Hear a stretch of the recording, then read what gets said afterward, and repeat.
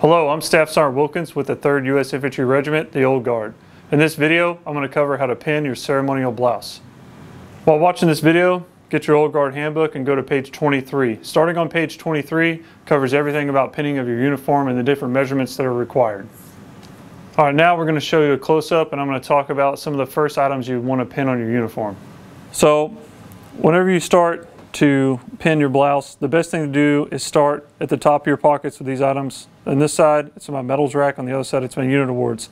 This is your foundation. So what I mean by that is whenever you pin this first row of medals that I have underneath this row of medals, I have to make sure this is on left to right and up and down, etc. Okay? If this is off and I continue to make other pinnings, like pinning my airborne wings on or my CIB, then if this is off, now everything is off and I'll have to take it all off and do it all over again. So when you start this process, take your time and measure the unit awards and the medals first and get them correct before you move on. So centered on the pocket, you just want to take your micrometer, and now I'm not going behind my medals, I'm not overlapping it, I'm kind of canting the micrometer and I'm going to press it up against the side and I'm going to get the measurement at the edge of the pocket right here. Just like this. Now that I have that information, I'm going to come around to this side and do the same thing. And I'm measuring to the medals rack that's behind here. Okay? And then I'm going to measure over here as well and check. And I want to make this distance the same. That's the first measurement I recommend you get on. After that, once you have your left to right correct and your medals rack centered, it's very easy to just make quick adjustments up and down and walk your medals rack up and down. And I'll show you that right now. Alright, so I've taken the davits off the back of this medals rack right here. Alright, so for example, let's just say on this side that I was low or high or whatever it is, but my left to right measurements from here and here is correct. So all I need to do is slowly pull this out, and I'll try to spin it, you may not be able to see it, but I'm going to slowly pull the pin out and I'm going to look where it's placed at, and now I can just go up a couple of threads on my uniform and then push it in to raise it up. So now I just raised it probably about 2 ticks. So it's small adjustments, and the same thing over here, you can walk it up and down. Okay,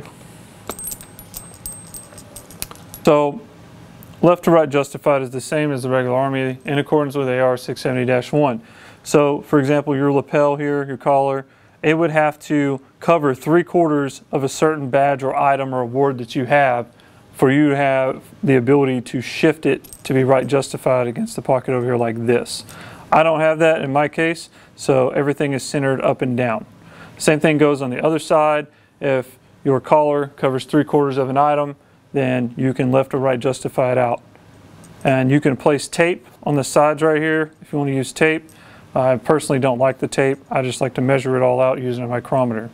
So I'm going to talk about measurements. So on your first row, you'll have 16 ticks. If you move your micrometer to this side, hold it just like this and measure to the top of your medals rack, and it should be 32 ticks. Now, like I said, this side is going to say 16, this side is going to be 32 because this side is in 32nds of an inch and this side is in 64ths of an inch. But the number you're mostly going to use is on the 32nd side, which is 16 ticks. Okay.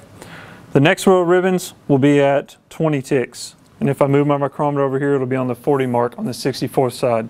Now, what you want to do is take your micrometer and slide it behind your medals rack like this and go to the bottom of your airborne wings, and it should be 8 ticks.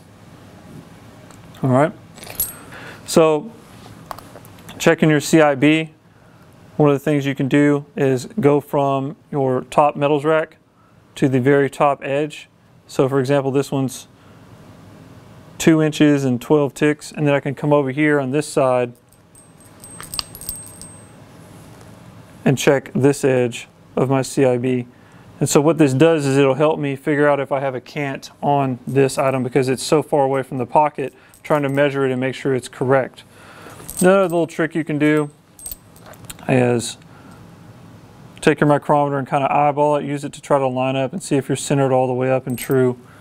Collar brass, you're always going to go to the edge of the gold, not to the edge of your blue disc. Okay, so from this corner to the edge of the gold should be a 1 inch measurement, and then you want the spacing from the edge of the gold to here to be even, and from this seam line to the edge of the gold to be even as well. What I do is I place the 1 inch mark on my micrometer right in this corner, and I rotate my micrometer until it touches or overlaps that gold, and then I'll make an adjustment. Then I come up and I'll measure from the edge of the gold to the edge of the collar right here. Normally here it's anywhere between 14, 16 ticks. It depends on the size of the collar, size of the blouse. But you want to make the same amount, so 14 ticks and 14 ticks. So evenly spaced between here, and 1 inch from this corner to the edge of the gold right there. So now I'm going to talk about the unit cockades that are up here on the top. So I'll talk about the blue cord over here on this side as well. You want to measure with the blue cord on if you have a blue cord. All right, because if you measure with it off and then put it on, your measurement's going to be wrong.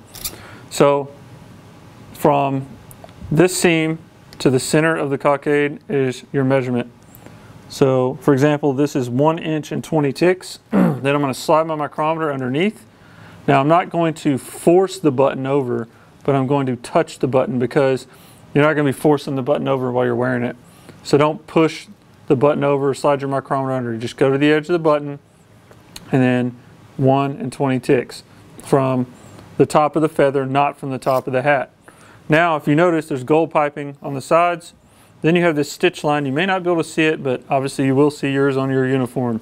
So what you want to do is center this cockade in between the stitch lines from this position to this position. So make sure the distance is the same here and here. You don't necessarily have to measure it. You can kind of eyeball it. If you want to be super precise, you can measure it.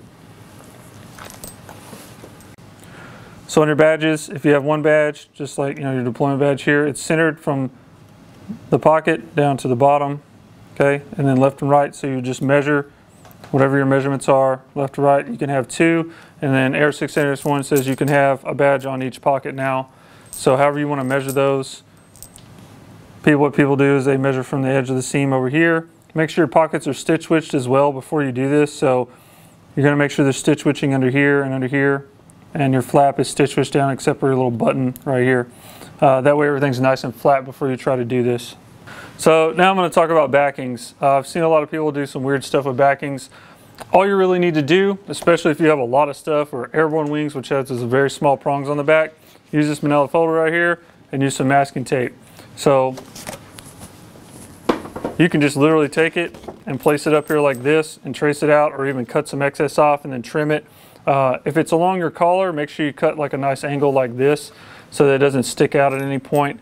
When you make these, you want it to be the entirety of all these awards. So if I had more stuff up here or whatever I had, that backing is going to come below my metals rack, outside my metals rack. It's going to come up like this. It's going to go over my CIB and then come down away and outside of everything. What I see people do is they'll make individual ones for each item, or they'll make them really narrow and small where it's just barely right here.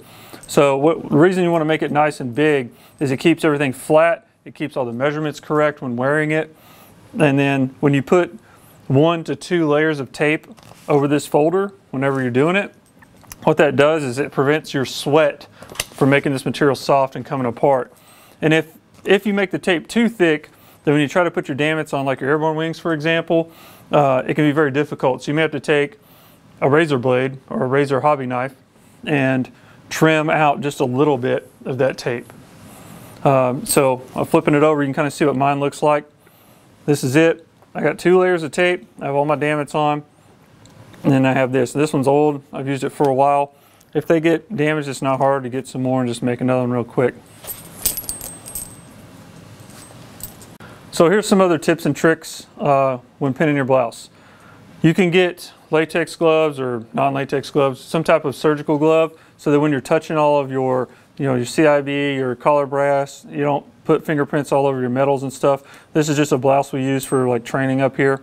So I don't really care about having it on. But when you have those on, you do lose a little bit of that dexterity. You don't feel things as much, and you might poke your finger whenever pushing through. So just take your time. But the purpose of wearing those gloves, it's when you've cleaned everything, like in the other videos we talked about, take everything off, put it in high quality glass cleaner in like a Tupperware container, let it soak for like 10 to 15 minutes. Dry it off thoroughly with a microfiber towel. Only use nice microfiber towels. Don't use Q-tips or anything else because it's just going to scratch it up. Then everything's dried and ready to put on. I put my gloves on, and then I'm going to take my time and start placing everything on. So now I'm going to talk about some tips on your buttons right here. Some service members, maybe you have that hourglass shape where you have a really tiny waist and you have, a big chest or big shoulders because you lift a lot of weights. Some things you may need to do is you can somewhat tailor your blouse. This also helps with pressing your blouse as well. You can cut your buttons off. So when you do this, you replace it with safety pins like this. So these are plastic. These are like the kid safe ones. And as you see, I still have all the knots from the stitching from where those buttons were placed, so I know exactly where they went. And on your safety pin, something you might want to do is take some needle nose pliers and just put a slight bend in it right here in the middle. And then you come to the front. So whenever I cut the front off, what I do is I burn it with my lighter, and then I just kind of touch it with my finger and it makes this little dot. So now I know exactly where my button goes. So what I do is I take my safety pin and push it through. I have a little bit of it exposed. I make sure my eagle's flying straight, up and down. And then you don't want to have a huge gap. So when you pin it, you don't want to have this giant needle exposed like that. So you place it on, you slide it back down, or it's still kind of hidden. Then you just take your blouse and I fold it like this and just slide it straight through. And then I clip it. Now the reason I clip it like this with it up, you would think that wouldn't make sense. But what you do is when you slide this down and fold it over, it's not going to come undone. And it shouldn't fall out or anything like that. So now that I talked about that, something you can do is you can kind of tailor your buttons. So you can offset them from where these stitch marks are that I showed you just a second ago. So you can kind of shift them off a little bit. You can have them go at a little bit of an angle, and it's something you might have to check. Now obviously, if you do this too much, then what's going to happen is your pleats are going to be off, or you may not be able to blouse properly. It's something you can play with so that the blouse looks presentable on you, because everything is a tailored fit here in the Old Guard. Alright, so now I'm going to show you a little trick with the buff strap. So I've unclipped mine, undo this. So what you can do is through this portion right here, there's a couple options. You can cut this leather off and then super glue it or hot glue it on. You can take a 1 bar and glue it onto the buff strap. The other option you have is you can force the prongs through the leather, okay? But essentially what you're doing is on the top center of the buff strap, so you have 2 showing in the front and 3 showing in the back. So what you're going to do is you're going to mount this 1 bar underneath the buff strap like so. So then once it's mounted to your buff strap, then you're going to pin this into your shoulder. And what that does is when you're wearing your uniform, your buff strap won't slide too far forward or too far back. It sets it in place and it won't ever move unless you take those prongs out. Touching up your uniform, if it's really bad or if you got to press it, you might as well go ahead and clean stuff like I've talked about in other videos, and I talked about in this one as well. But if your uniform's still good, or you prepped everything for a ceremony and you've had it sitting in your closet or whatever it is, and now you're going to touch it up, you're going to steam anything, and you want to go back and touch up everything, what you can do is you can just breathe on it with your breath. So like that. And then just take your microfiber towel and rub it off. Another thing you can do is you can apply high quality glass cleaner just a little bit to your microfiber towel. Don't spray it on your uniform, but just put a little bit on your towel and you can touch it up, and then switch to a dry part of your towel and then kind of buff it out, make sure there's no streaks or anything left. So a lot of people in the Old Guard, they love lint rollers because it's convenient. What you can do is get a roll of masking tape. It's going to last you a lot longer and it's a lot cheaper. And what you want to do is just make a roll. I've showed you how to do that in other videos as well. When you're coming through, you just want to pat everything down and try not to tape on stuff, okay? You don't want to put the glue or adhesive from the tape on there. But just come around and tape everything off just like this. And then once you get a bunch of stuff on there, like for example, I'm putting my hand inside my sleeve right now like I'm putting it on, and that's to kind of give me something to push against. And once you get a bunch of stuff on your tape roll, you can just switch to a new part, and it takes you a few seconds to make a new one, and then you just keep going until you get everything nice. Alright, so now I'm going to go over a brief summary of this video. Remember, the first thing you want to do is wash your hands right before you start this process. You want to get any dirt or anything on your uniforms. You can use gloves if you want to use gloves. The first thing you should pin should be your medals rack or your unit citations. Make sure that these are on before moving on to anything else. If your medals rack or unit citations is off, then everything you pin above it is going to be off, because that's what you use to measure the distance from here to here or here to here. So take your time and do it right. If you get confused at any point, take a break and refer to page 23 of your blue book. All your measurements and all the standards are inside this book right here.